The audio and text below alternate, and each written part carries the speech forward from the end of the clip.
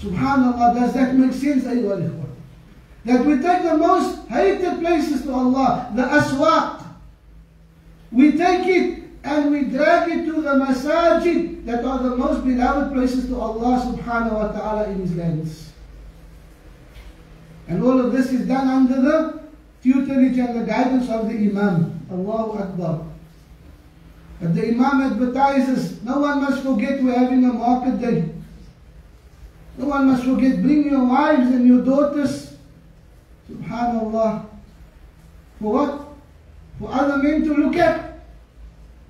Subhanallah, to mix freely with other men. Where's the ghira? Where's the religious jealousy? The protectiveness that you must have for your wives and your daughters and your women folk. That you protect them. That ghira necessitates that you don't want them to mix with other men. That you don't want your wife to be standing there smiling in the face of another man. You know, or subhanallah, what you call this, negotiating with him over products or whatever the case may be. Bringing this to the masajid, to the houses of Allah tabaraka wa ta'ala. A fitna or fun days. Fun days. We're having a fun day at the masjid.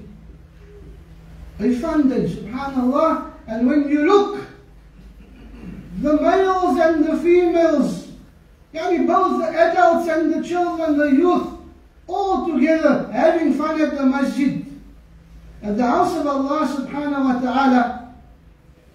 Everyone looking at the other. Women coming out of their homes beautified. Beautified and not covered with Islamic hijab. Women sitting next to men. Non-maharim, all mixing.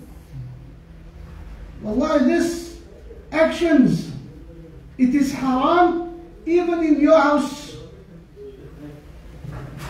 Many of us, we have that religious jealousy and pride that in my house you are not going to come and sit with my wife and my daughter. Can you imagine? You're not going to come in and sit here and look into the face of my wife and my daughter in my house. But you can go do it at the house of Allah subhanahu wa ta'ala. You can go do it at the masjid. Imam is also there. Imam is also there, is part of it. Subhanallah. May Allah save us from these imams of misguidance.